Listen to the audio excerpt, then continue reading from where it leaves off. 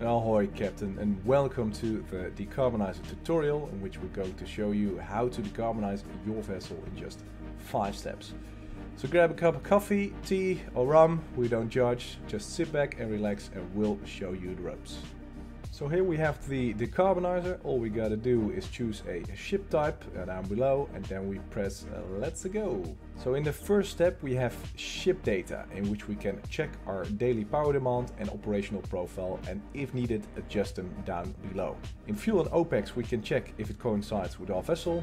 In ship and fuel parameters we can change ship and fuel parameters, really yes. In operational profile and power we can change around with the power profile, see if that better matches our vessel.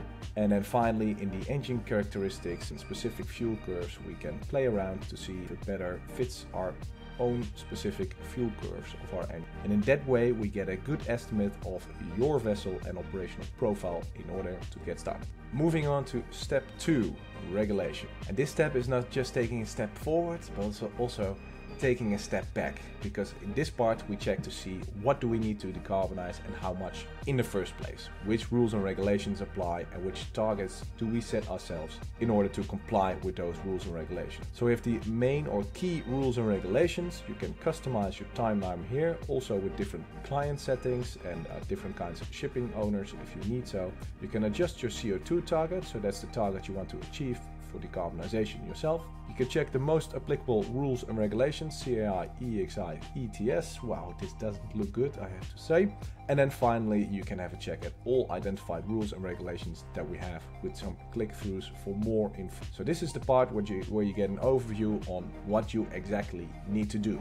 Moving on to the third part, the fun part, the decarbonization part. We decarbonize, that's right. We make a list of all different technology measures and measures in general that you can apply to your vessel in order to reduce CO2 emission. You can see the capex investment and the day rate changes that apply to your vessel based on what you have put into ship data and the technologies that you can choose up to 3 different measures. So that's a shore power type, a prevent type that prevents the combustion of fuel, and a change type that changes your actual fuel mix. Scroll down below, you can see you can adjust these parameters if you want to more accurately represent what you need for your vessel. You can also make a fuel comparison in general, where you can change the fuel cost and see how that impacts your day rate. And then finally we have an overall the different emissions before and after you've applied different measures. So in this case we see we don't have enough,